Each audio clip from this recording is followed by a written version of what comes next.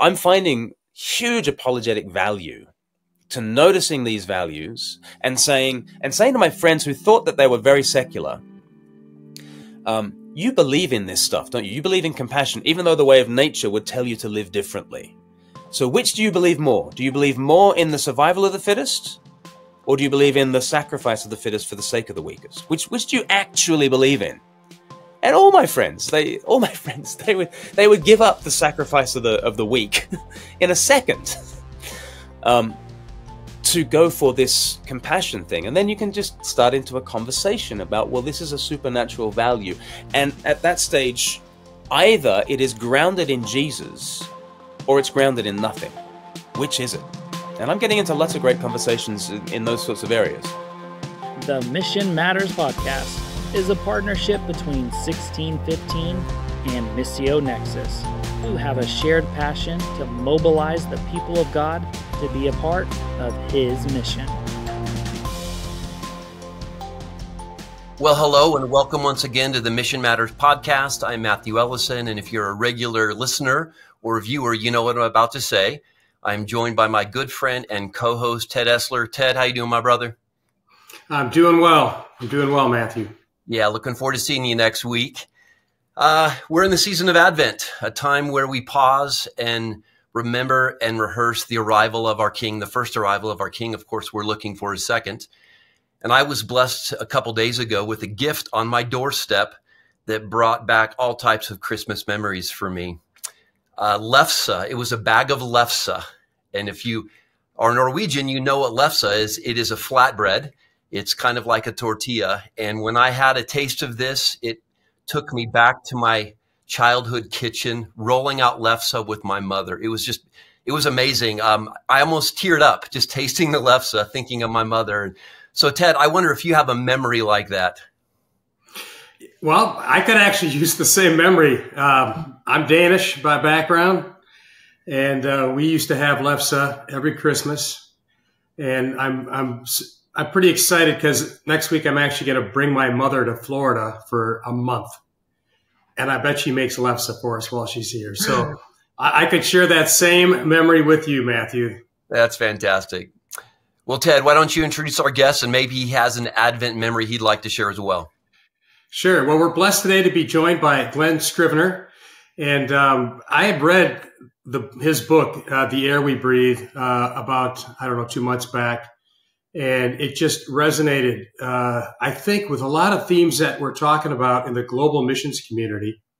And so I thought we would bring Glen on. So, Glen, I'm going to ask you to do a little bit of a kind of a outlay of Speak Life and whatnot. Before we do that, is there a particular Christmas memory you might share with us? And I know we're putting you on the spot here for this, but is there anything that comes to mind? Well, growing up in Australia, I would always have a hot Christmas, obviously. And so we would eat, not your traditional turkeys or that sort of thing. It would generally be kind of barbecues and that sort of thing. And then we'd go outside for a swim and then play some backyard cricket. And that was Christmas for me. Feeling the sunburn. That gets you in the Christmassy mood, doesn't it? Yeah, well, I'm in Florida, and we kind of experienced the same sort of Christmas here. So, hey, well, Glen, tell us a little bit first about your ministry, Speak Life, and what the goals are and what's happening with that ministry. Sure. We deal in shareable faith, so faith that you can share without shame, without cost, without delay. And we produce all sorts of resources like books, but also like podcasts and videos, and whether that's long form video content or short form videos, for instance, at Christmas. We want to equip Christians because we think that from the overflow of the heart, the mouth speaks. So people can check out Speak Life at speaklife.org.uk. And especially we've got this new course called 321, which is an evangelistic course that introduces people to the threeness of God and the two-ness of the world and the oneness of you. And it's just a kind of a Christianity 101 that makes sense in a digital age. So people can check that out by going to speaklife.org.uk. I understand you wrote a book with Justin Schell. So Justin's a good friend of mine, and Justin works with Lausanne. What was that book about? So it's called Come and See, and it's a theology of mission. And the intention is to have two parts, and Justin will do the second part probably with somebody else. But I'm doing the sort of the come and see bit, and then go and tell, because it is from the overflow of the heart that the mouth speaks. So it's a fresh look at Jesus that fills our hearts, so that we might want to go and tell the nations. So yeah, go and check that one out. Come and see. Come and see. All right. Well, we're here today to talk about your book, The Air We Breathe. And perhaps you could give an overview, why you wrote it, what's the premise behind it?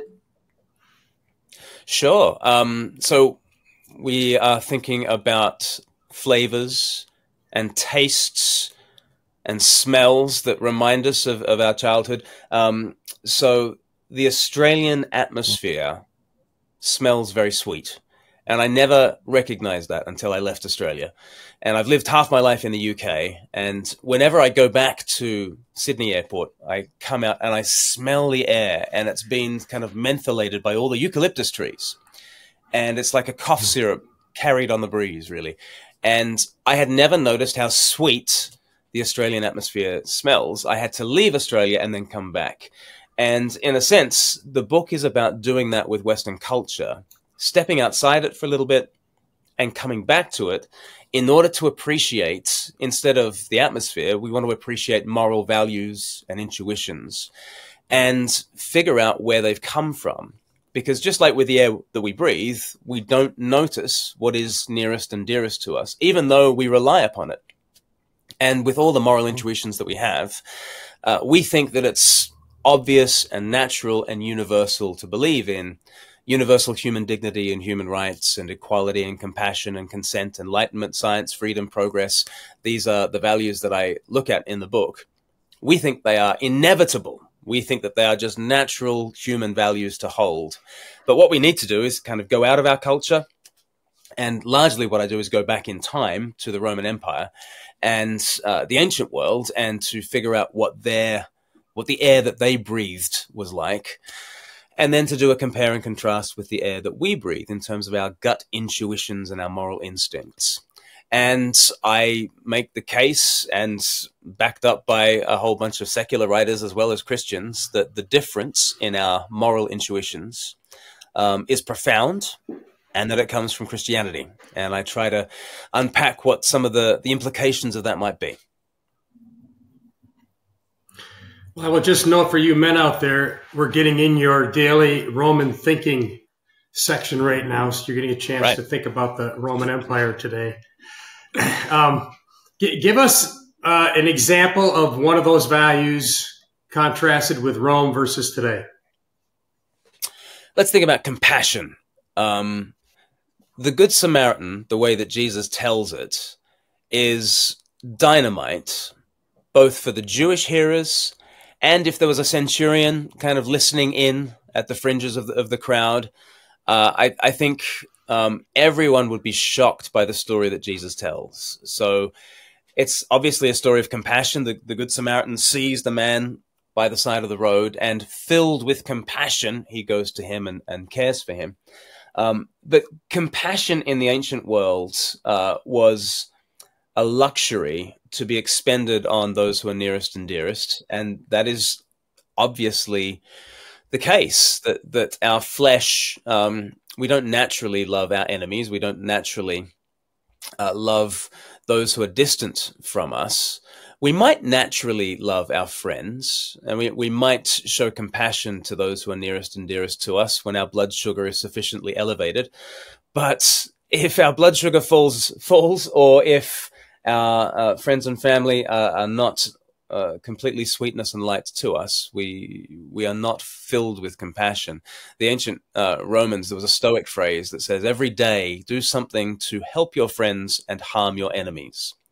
And it's a sort of phrase that's been found on burial plots, and it was a pithy little saying. Every day do something to help your friends and harm your enemies. We love the first half of that, and we hate the second half of that. And the reason why we hate the second half of that is Christianity, because here comes Jesus and he tells this story. Once there was a guy who fell among robbers and he was left for dead. And if it was an ancient Roman telling the story, or if it was an ancient Greek, if it was Aesop telling the fable, we know how the story would go. A guy was out late at night where he should not have been. He got beaten up, idiot, Don't be like that moron. The end. That would be kind of ancient wisdom. And there is a certain wisdom to that. Know your place, navigate life according to your limits, and try to survive as best you can.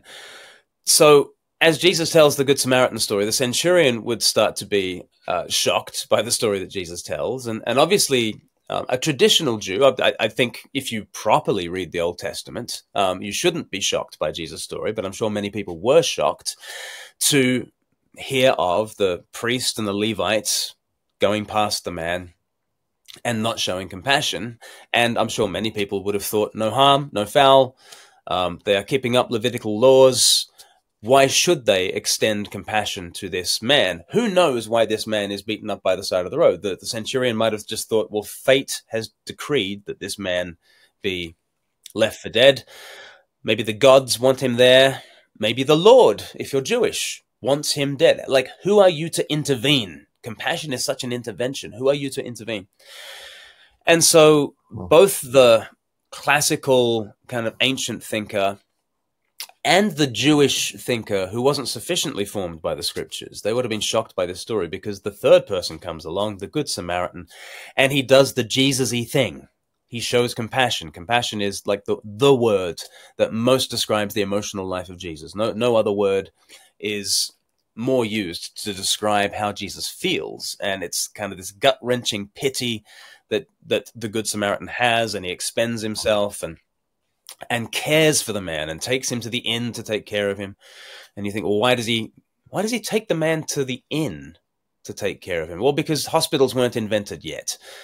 Christians hadn't gotten around to inventing hospitals, but they would do based on the story of the Good Samaritan, because both this story and the storyteller has completely transformed our notion such that instead of the survival of the fittest and the sacrifice of the weakest, which is the way of nature, Christians have gotten the idea that it should be, well, the sacrifice of the fittest, Christ, for we the weakest, so that we can not just survive but thrive and pass on a compassion revolution.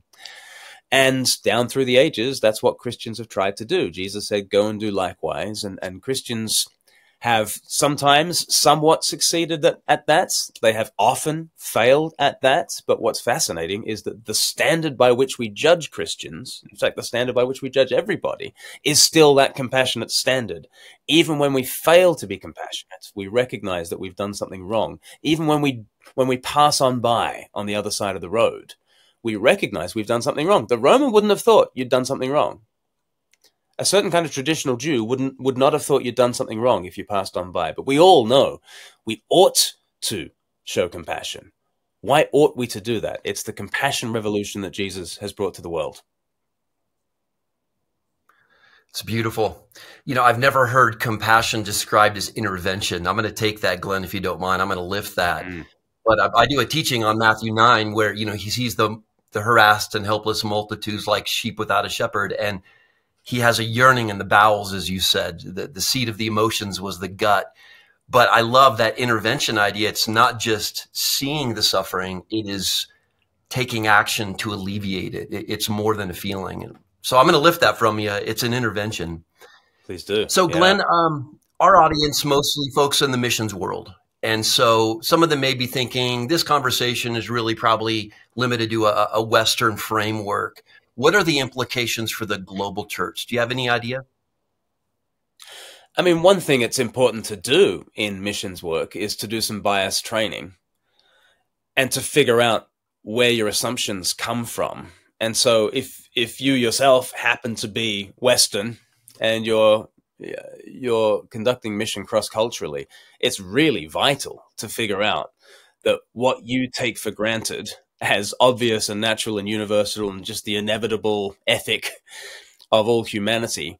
I'm sure if you've been involved in missions for any length of time, you'll recognize that is not the case. And you'll be breathing very different atmospheres around the world. But it's very important to figure out where your moral intuitions come from. I think it's also important to really establish that it's not that West is best.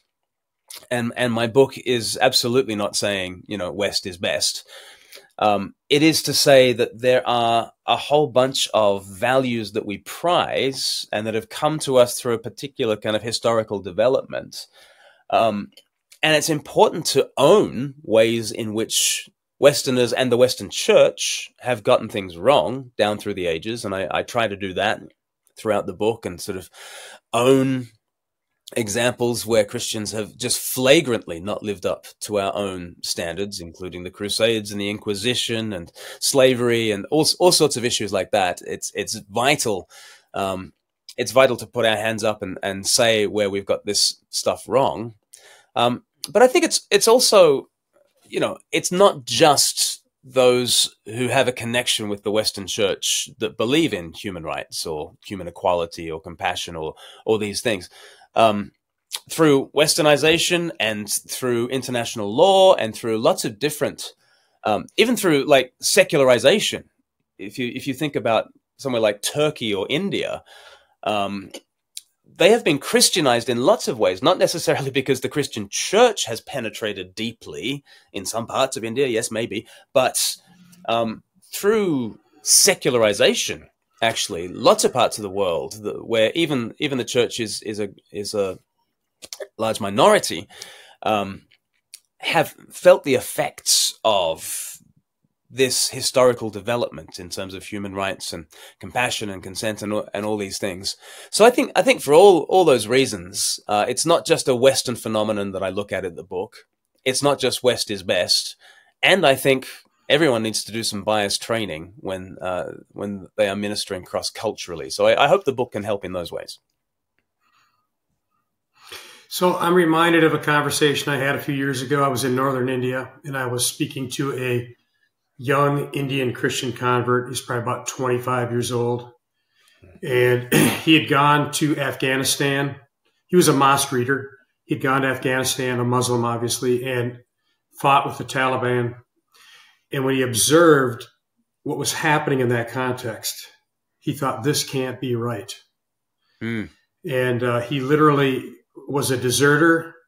He walked home from northern Afghanistan, a dangerous journey of many miles. And the whole time he was thinking about what happened to him there and the horrific morality that he saw played out. And he was asking himself, and he was asking really the Lord, although I don't think he knew it at the time, what is the basis for a good moral person to base their life on? And through that process, he began to look at these Western liberal values, and that led him to seek out Christians, and ultimately he got converted. And so this is kind of the apologetic, I think, that is happening here, is that we're trying to surface some of the value in Westernism. Now, again, I'm with you. There's huge problems, and we don't really want to resurrect Christendom. But, you're not alone on this. I think Andrew Wilson, Remaking the World, Justin Brearley, The Surprising Rebirth of Belief in God. And now recently, Ayan Hirsi Ali, if I got her name order right there, she became a new convert to Christianity. And it seems to me like she's following the same kind of thought process.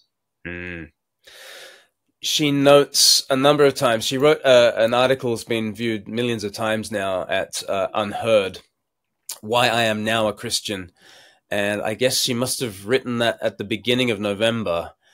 And it's a play on Bertrand Russell's essay from 100 years earlier, Why I Am Not a Christian. And of course, she was a famous atheist and new atheist. She had been a Muslim. She came out of a kind of a Muslim Brotherhood type fundamentalist Islam, and then found Western liberal values in the Netherlands and then in the US, became a new atheist. She read Tom Holland's book, Dominion, and I often describe my own book as, my book is Dominion for Dummies, and I'm the dummy. But Tom Holland, a secular historian, basically does in about 600 odd pages what I do in a couple of hundred, which is try and do a 2,000-year plus history of the Western mind and show how absolutely Christianized it has been, to the point where even our criticisms of Christianity are Christian criticisms. Because what do you notice about people when they criticize Christianity is they say it's bigoted, cruel, coercive, unenlightened, anti-science, restrictive, and regressive. And you might think I've plucked those 7 criticisms out of the air. I haven't. I've just reversed the 7 values that I talk about in my book, which is compassion and inequality, consent, enlightenment, science, freedom, and progress. And what does it take in order to point the finger and accuse the church of inequality? Well, you've got to have equality as some kind of transcendent value. And so actually noticing the values that are around us is absolutely, it's gold dust in evangelism. And you speak of this Muslim man who has started to notice, well, if I'm resonating with a compassion ethic, and if I see that as somehow supernatural, because it is kind of supernatural, the way of nature is the way of dominance and fear and power and the survival of the fittest. Of course, that's the way of nature. To prize compassion is to prize the supernatural, because it is entirely above nature in order to protect the weak and try and nurture them. And so, you know, the Muslim who you describe is pulling at a thread, which I think has Jesus on the other end of it. And either the other end of it, like, has Jesus, or this thread is you know, completely detached and nonsensical. And I think Ayaan Hirsi Ali mentions a number of times, you know, the wonderful book Dominion and the wonderful Tom Holland. And I think he has helped her to frame the things that she has loved about the West. Having left Somalia and then Kenya, her coming to the West, she's now recognized that what she came to was not just this detached enlightenment value, that the Enlightenment itself has been detached from, but to some degree an outgrowth from, Christianity. And I think she pulled the thread to some degree and found sort of secular liberal values. But I think she's pulling the thread a lot more now and discovering that at bottom, what grounds all of this is Jesus himself. And I see that's fascinating, that story about the fighter. Or you could go to Ayaan Hirsi Ali, or you could talk to, you know, my next door neighbor just started a conversation with me about compassion. He just watched this Facebook video in which the water boy for a high school basketball team in the States was given like 2 minutes at the end of the season to come on the court and play the last 2 minutes. And he was sort of given the ball and he shoots and he misses. And he was profoundly disabled, this kid. Shoots again, misses. The opposition hand him the ball. He shoots, he scores. The entire gymnasium are on their feet, kind of praising and the lifting up of this kid. And they put him on their shoulders. And he complete non-Christian, he just said to me, "Why is that so amazing?" I was like, well, that's compassion, isn't it? It's supernatural. And we got into this wonderful conversation. Let's just pull on the thread of compassion, and let's find that at the other end there was the fittest who was sacrificed for we the weakest, so that we the weakest might survive and thrive. And so I'm finding huge apologetic value to noticing these values and saying to my friends who thought that they were very secular, you believe in this stuff, don't you? You believe in compassion, even though the way of nature would tell you to live differently. So which do you believe more? Do you believe more in the survival of the fittest, or do you believe in the sacrifice of the fittest for the sake of the weakest? Which do you actually believe in? And all my friends, they would give up the sacrifice of the weak in a second to go for this compassion thing. And then you can just start into a conversation about, well, this is a supernatural value. And at that stage, either it is grounded in Jesus or it's grounded in nothing. Which is it? And I'm getting into lots of great conversations in those sorts of areas. Love it. So our audience, again, primarily a missions audience, but I'm curious, when you wrote this book, who were you thinking about? Like, when you envision people buying it and reading it, Who are you writing it for? Tom Holland. Well, he promised me he promised me he'd endorse the book. So we got to know each other a little bit, and I sort of thought, this is the book I'd like him to read and see. From a, he's basically, he has been drawing himself towards church through his thinking and through his writing. He's still on a journey, but I wanted Tom Holland to read it and be moved by the particularly Christian direction I take the conclusion. I wanted my father-in-law to read it. I gave him Dominion one Christmas, and he's a history buff. He loves history, but the book has laid on his shelf ever since 2019, and so I wanted to write him a book that he would pick up and read, and he has, but quite independently, he's become a Christian anyway. So praise God for that. I also wrote it for a friend called I'll call her Sally in this, but not her real name. But she once wrote a letter and said to me, Glenn, I hope you realize I could never be a believer. And it just haunted me because she clearly believes in things like compassion, and she's a far more compassionate person than I am. And she clearly lives this stuff out and believes in it. So I wrote it for her. In the book, I talk about, the nuns, the duns, and the ones. So the nuns, the NONESs, those who on a survey, when they're asked, what is your religion? They say none. I want them to see that Christianity might be invisible to them, but so is the air that we breathe. You are still dependent upon it every minute of every day. I want them to be awakened to the beliefs that they already have. Sally is already a believer. She thinks she does not have it within herself to be a believer. She already is. And then the duns, the DONESs, those who are just done with Christianity, been there, done that. And I want to say to them, don't be so sure that you're done with Christianity any more than you're done with breathing. And can we both stand shoulder to shoulder, and we might have the same accusations of the church. We might find it to be bigoted and cruel and coercive and unenlightened and anti-science and all those things.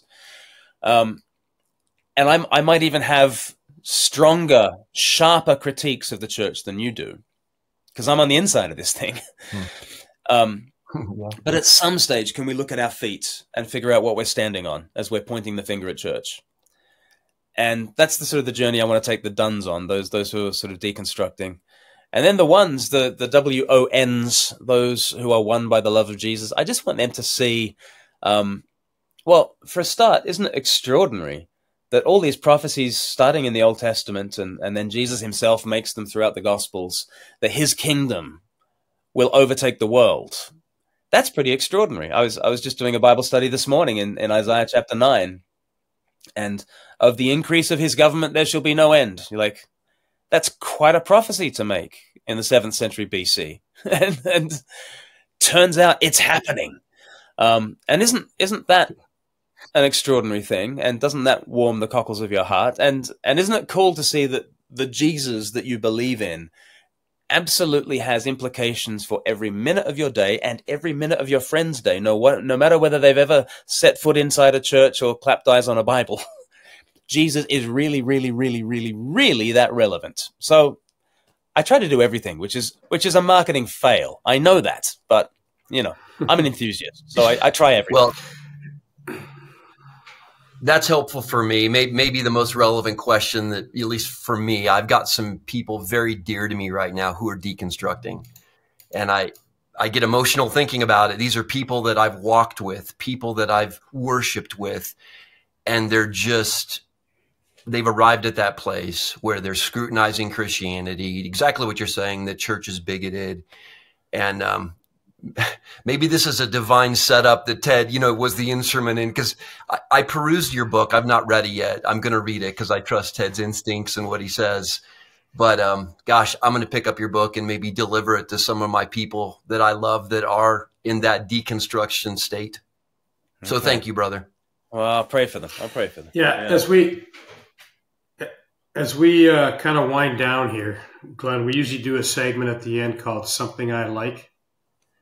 And I'm going to give a couple something I likes here for our audience. The first would just be that book, Dominion, that Glen just mentioned is epic.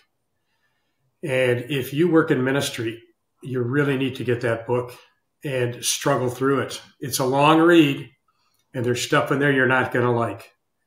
But it is just a breathtaking span of Christian history that I think we all need to take in.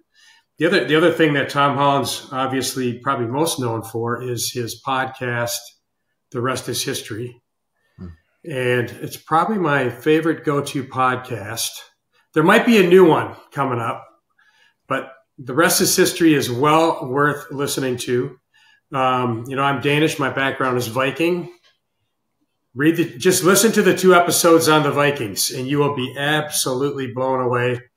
That's awesome. But the other podcast that I'm starting to like, and something that I like, is this one called Post-Christianity. Glen, could you tell me about that podcast that you're a part of?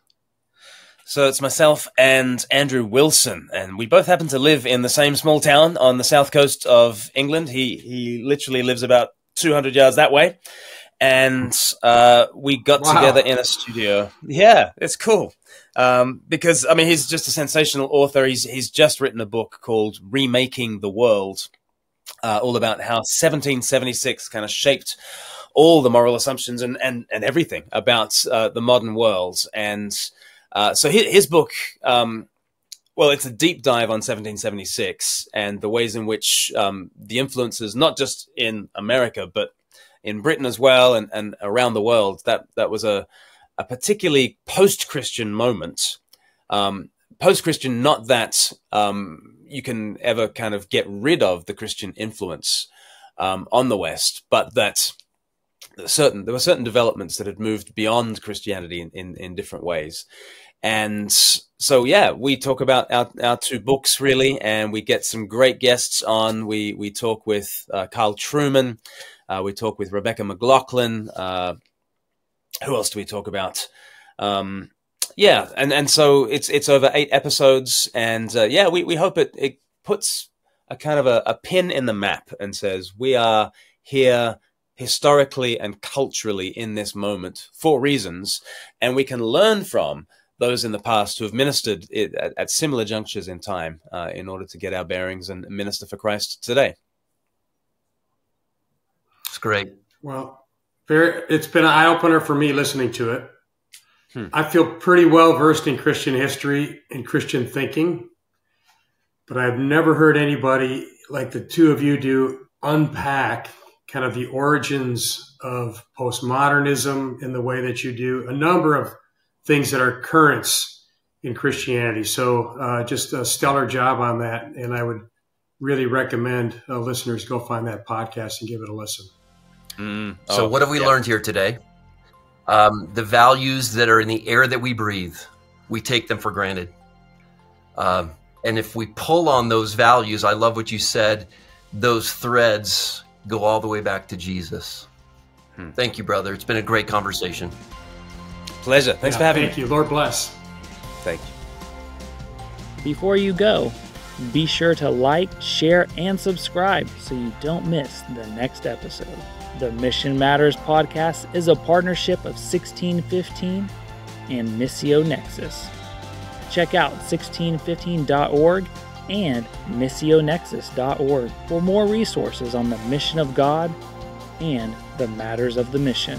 The Mission Matters podcast is hosted by Matthew Ellison, president of 1615, and Ted Essler, president of Missio Nexus.